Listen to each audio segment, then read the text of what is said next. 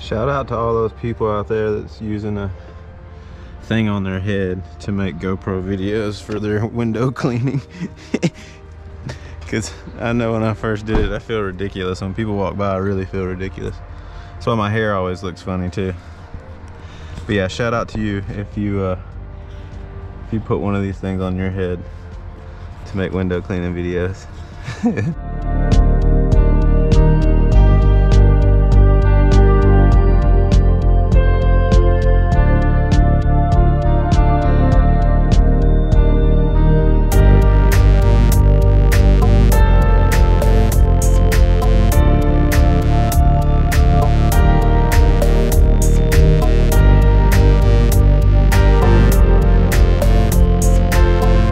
Hey YouTube, Joshua the window cleaner here today, and today I want to talk about what happens when the customer is a customer that is not around and their water doesn't work. So we just encountered, so I'm going to show you the way I handle this today, because this is what this video is going to be about, because I'm going to show you how to do it if you go to a job that doesn't have water, like their water is not working. It's not ideal, and you really want them to tell you beforehand, so you can prepare for that, so you can bring your own water and stuff. But you just have to do things differently. Normally we use the screen washer. We were going to use the water fed pole for this house, but now we can't do any of that, so everything's gonna have to be traditional, which is another reason why you want to have both water fed pole and traditional whenever you show up to the job, because you don't know what you're going to encounter. So now I'm gonna have to wash all these screens by hand, and I'm going to show you how we do that, and then I'm gonna have to traditionally wash all these windows, which is fine. But it's going to take us a little bit longer. The water fed pole is just going to be a lot quicker today, but I'll show you how you know, because you go to the water source out here, okay, and when you see that tag on there, water service disconnect,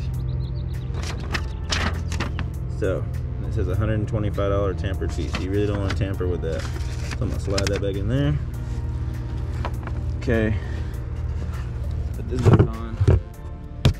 That's how you know water ain't gonna be working today, because I tried to turn my screen washer on over here, and I already had I was gonna be water fed pole. I had it all hooked up, didn't even try to use the water first, so I guess that'd probably be another good tip. Try the water before you hook everything up. Yeah, so we don't have no water, but it's all good. So I'm gonna make a couple videos today showing you how we handle that, how we wash the screens when we don't have the screen washer, and which you already know, traditional window cleaning, you see us do that, so there's no worries on that. But that's what we'll be doing, so we'll see you in just a second. Peace out. All right, so now your bucket, we normally bring 2 gallons of water with us to each job. We put it in here this time, so yeah, I don't like using a big mop to wash the screens, so I'm gonna wash the screens first. Let's see, I have a smaller mop that I bring with me, this little thing right here. Because of the water usage, you're gonna use a lot of water with that, and we don't have a lot of water today because we don't have any water. So I'm gonna go ahead and make sure that my squirt bottle is filled up good enough. That should be good. That should be good. Okay. We're gonna need as much water as we possibly can get. I'm gonna go ahead and get my mop for window cleaning wet, just in case I run out.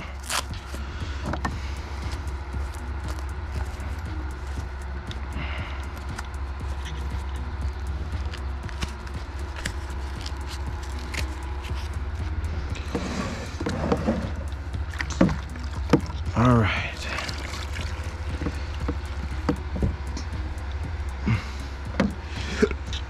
All right, so now I got this.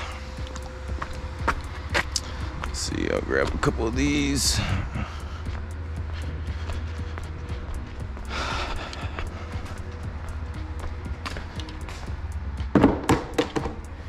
All right.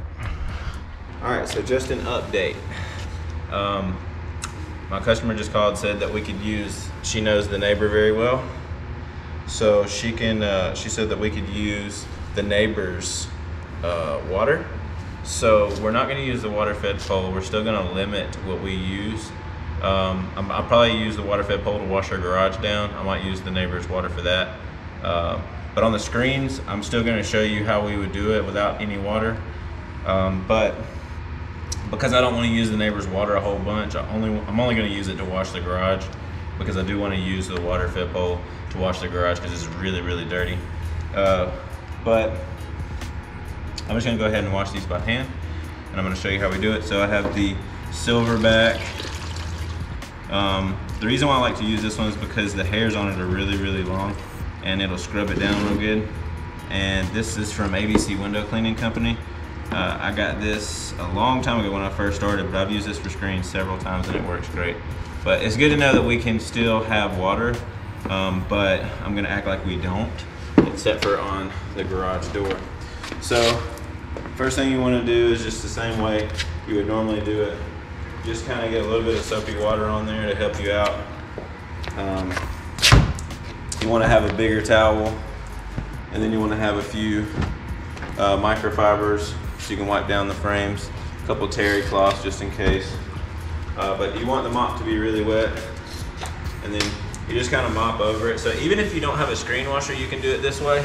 But the reason why I like using the smaller mop is because you don't use as much water, and then also you can be more precise with your scrubbing, and I just like it a lot better. So after you do that, you take your microfiber, no difference than before, just kind of tap it off. Okay. And then what I like to do is I like to take my big towel, and then I'll just dry it off with the big towel. But I use the little towel to knock all the big water off. And this usually cleans it pretty good. And you can just wipe the inside of this down with your bigger towel too. The inside is not going to be as dirty as the outside. And then you can take a terry cloth, dip it in the water, wring it out, and then just wipe your frames down. And then just set it to dry like you normally would with the screen washer. So if you don't have the budget for a screen washer yet, you can wash the screens like this too. It takes a lot longer in my opinion, and I feel like it doesn't do as good of a job, but this is the way we did it before I had a screen washer. So this is the way I would do it if you pull up to a house and there's no water. All right. All right, and it shouldn't be too wet, so you really won't have to like angle it. It's not gonna be a big deal. I'll do a smaller screen real quick, just one more to show you. Okay, take the Silverback, just wring it out just a little bit because you don't want to waste all that water when you don't have that much water, but you still want to have enough to kind of scrub it down. Okay.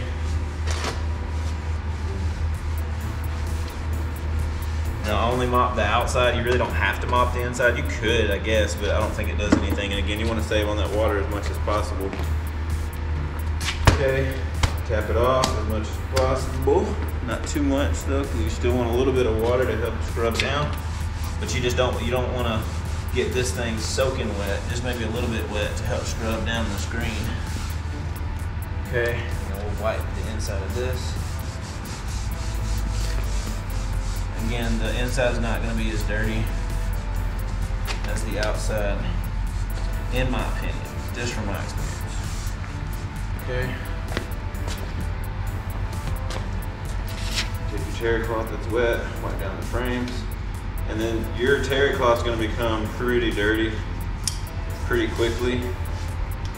So just as an extra step, you can keep your terry cloth in there, grab another terry cloth, and use it to dry it, to make sure that there's no like dirt smears or anything on the frames. But you'll see that after you do about 5 or 6 of them, your terry cloth will be really dirty. So you just kind of set it up and just keep going. I got a bunch of screens to do, so I'm not going to show you all the screens, but I just wanted to show you real quick that's how we do it if we didn't have water. Now that you washed all the screens, you want to make sure you get your terry cloth and wring it out as much as possible, because again, you're short on water. You don't have a whole lot of water, so you want to take your mop off and everything all in here. So like I said, squeeze all that water out into your bucket so that you can have enough. And we only use 2 gallons. A lot of people I see using 3 to 5 gallons.